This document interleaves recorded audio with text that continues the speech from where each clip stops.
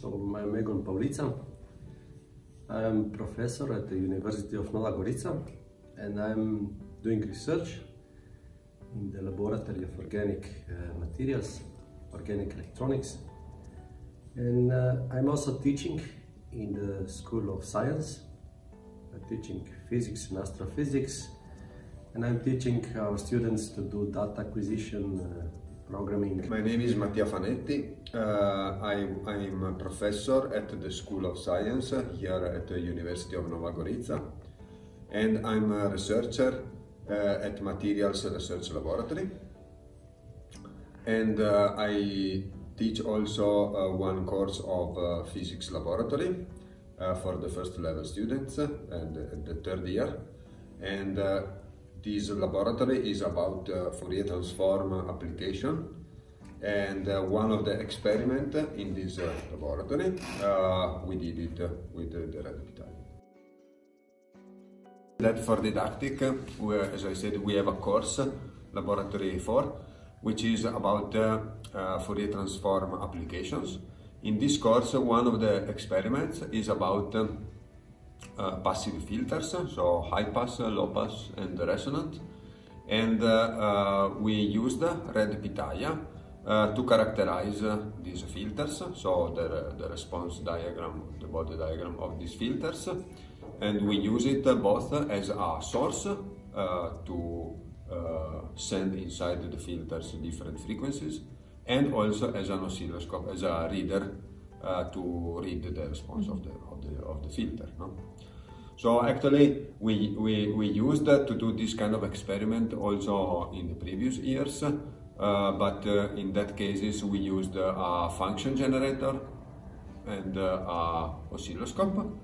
But in this case, for this particular experiment, we decided to use the Red Pitaya both as a source and reader, because to try to see if it works, and also because it is much more accessible, especially if you have more groups of students. Like this year we had more groups, so we cannot have oscilloscopes for each group. It's very expensive. So Red Pitaya is kind of a very interesting option. Yes. So I used Red Pitaya in laboratory.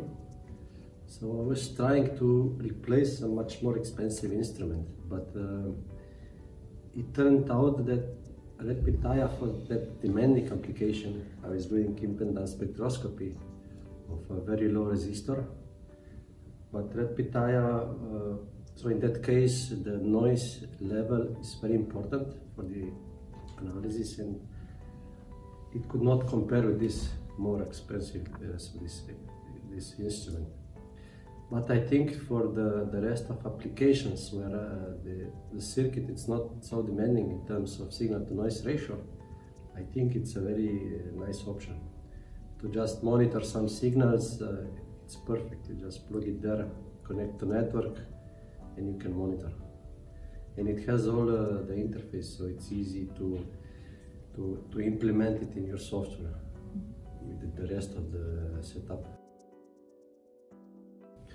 The main benefit, I think, in its versatility. So you have a function generator, and you have an oscilloscope in this small box, which you just connect to the network and power. And then you have the whole set of software available, so it's easy to implement in the existing setup.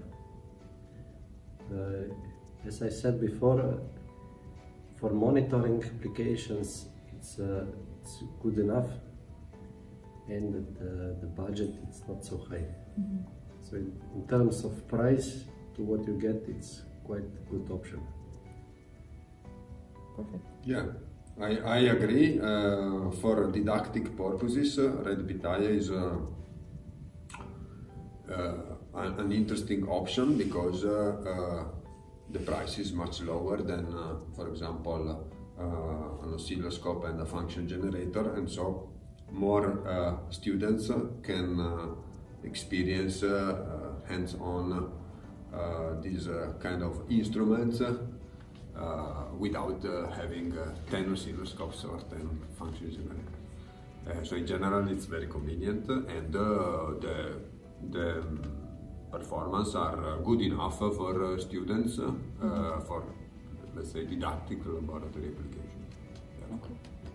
One of the benefits is also that you have open source software.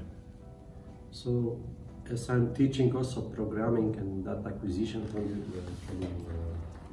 multimeters and such things, this is a very good option for students, so that they learn that you can enter into the machine, program it, right? Run your source code there, your own software, collect data.